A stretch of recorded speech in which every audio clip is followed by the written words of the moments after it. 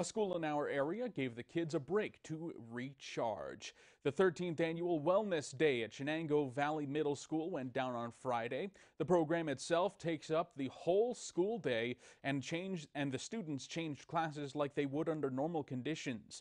They were able to work on their minds and bodies in classes focusing on art, CrossFit, nutrition, and conditioning. Shenango Valley Middle School Principal Eric Adelson says days like this help the students grow.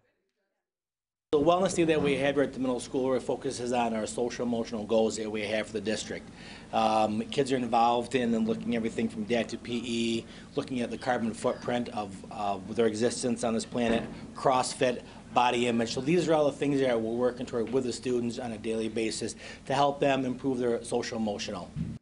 Adelson says the annual program is fully expected to continue forever and that the non-traditional education can be a nice change of pace for the students. The therapy dog was on the scene in art class while the students were painting.